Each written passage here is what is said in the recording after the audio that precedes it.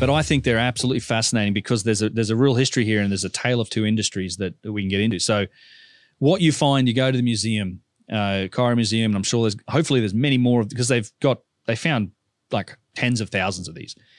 Hopefully there's many more on display in the new museum when it opens up. But what's interesting about these is that you have a collection of these stone vases. Now, Pottery analyzed these, and there's been a lot of work put into them by other guys like Chris Dunn and engineering studies that show they were lathe turned. They were certainly turned on some form of spinning tool. There was something that carved them that was extremely sturdy, that could carve extremely hard material. And then we're not talking about just granite here. Granite, schist, corundum, diorite, slate, nice. There's all sorts of exotic types of stones that these were made. Lapis lazuli, all sorts of stuff that these are made from. And a lot of them exhibit like really precision made elements. Again, perfect symmetry. There's an example of one of these vases that sort of stands on its tip like it's an egg. Right, balances. Like it's balanced perfectly. You have some of these stone vases that you got to remember the material, while it's very strong, is also can be very brittle. So it snaps easily. It's kind of like diamond will scratch and cut things. Because there's different materials in there. Well, it's like fault lines in the material. Yeah, right. There's different materials in it, but if you hit diamond, it can shatter. So it's the same thing with some of this stone. Look at that thing right there. Go back. That's the vase that stands on the tip, on its tip. So there's no flat bottom. No flat bottom. Yeah, if you have it, there's another angle on it where you can see it sort of standing on its tip. And some of the material of these vases gets down to like the thickness of Pottery called it a stout playing card, so thin cardboard. They've shaved it down to that level. There's all these remarkable elements to these vases. They're clearly the result of some pretty sophisticated tooling and carving techniques that it's not pottery. Now, pottery is a different thing with clay, and that's used as part of defining civilizations. Show me the potsherds, that's all pottery. We use that, and the Egyptians used pottery. What's interesting about these vases is that they all come from the very early, according to the mainstream story, from the very earliest part of Egyptian history, and that's where they stop. They don't make any more. So the vast majority of these vases were found under the Step Pyramid of Djoser, which was the first, the first pharaoh of the Fourth Dynasty. 40,000 plus of them found in the tunnels under there, all stacked up. A lot of it broken, a lot of them busted up. Look how thin the top of that is. Well, that's actually the corundum vase. That's made out of a 9 on the Mohs scale, believe it or not.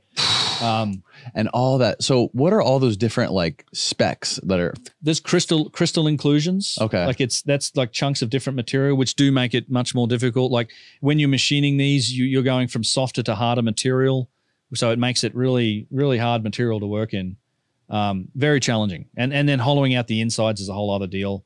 They also have these handles, which means they weren't all turned on a lathe. They had another tool to create the shapes of the handles. But the history of these things is like they were all found in this one area. And then even at Saqqara in the museum, they say that it's likely that all of these vases were heirlooms from earlier dynasties, from the first or second dynasty, because when you go back and you look at first or second dynasty tombs, we find things like the schist disc. Now, you're familiar with this? This is kind of a notorious That's the thing. Object. It looks like a propeller with a wheel around it. Yeah, there's a picture of it in here in this section if we find it. But the schist disc is a really remarkable artifact. Now it's been repaired and it's been put back together, but it's the challenge with the schist disc is in how you make it. Like it's these folded blades or wings of schist on it, and it's very thin. But they found that in a first dynasty tomb. So the tomb of Sabu, a prince, I think. And what's interesting is that these precision objects, these tiny precision objects, go back even further.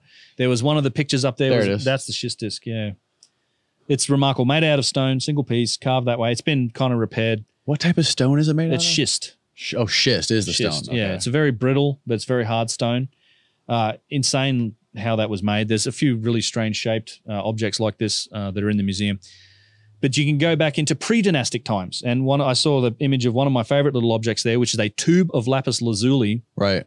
It's a hollow tube with a gold sheath it's been tube drilled out and hollowed out, and lapis is a very hard stone. It's got a gold sheath on it, and it's in a display case next to like bone and bead ornaments and like really See the bone thing next to it? Yeah. And the beads? It's like, oh, look, we found this. It's from a pre-dynastic site. It's an object that takes, it's a high technology object, but we're right next to all these beads and bone stuff. And it's just the same. It's fine. The same people made this. No worries.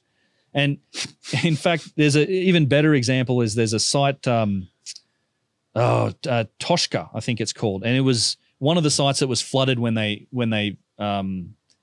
dammed the Nile, and so it was like buried. But they explored it in the 50s and 60s, and there's a few photos of it at the Aswan Museum, and it's a site that they dug up. They found human remains, a skeleton.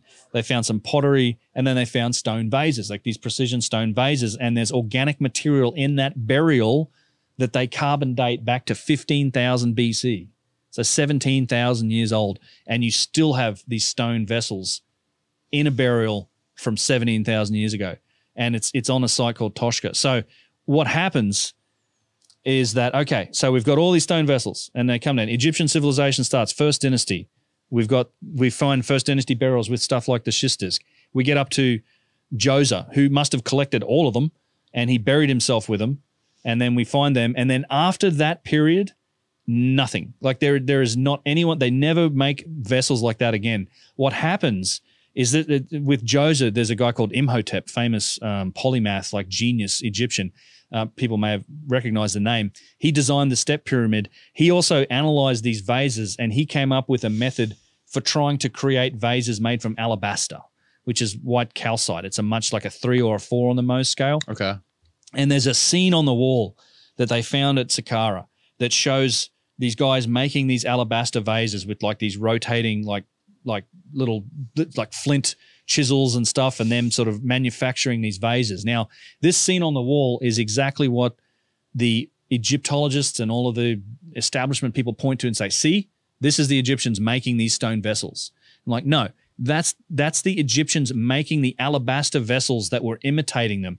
And we have examples of these alabaster vessels. If you flick through this, you'll find these white vases, and they're nothing like the stone vases. They're imprecise, they're wobbly, they're they got good over time, but they're nothing like the stone vessels, and they're far, far softer material. And this is what was used for canopic vessels going forward. Keep going, that's granite.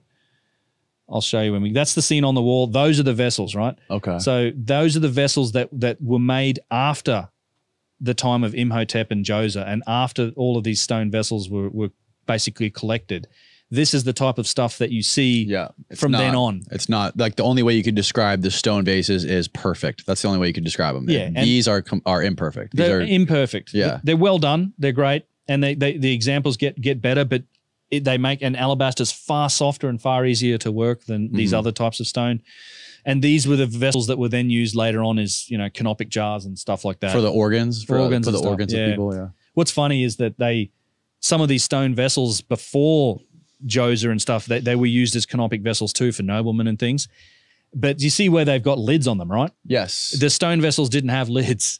So what they would do was the Egyptians would make like a mud stopper, and it's like this cone of just like mud. It's this horrible looking thing.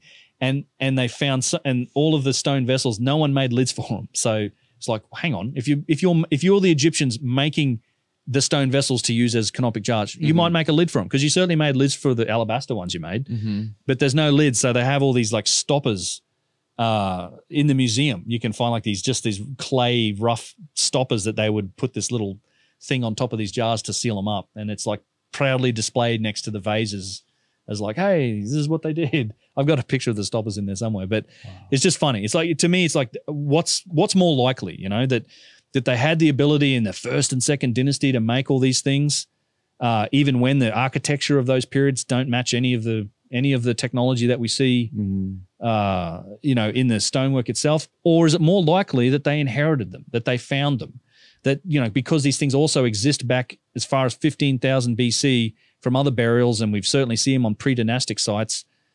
I think the inheritance scenario makes a lot more sense, because I hate these things that just, you don't just lose that technological capability to make them immediately, and it's just, oh, well, now we're doing imperfect alabaster work. Those are the stoppers. The stoppers that they use for the tops.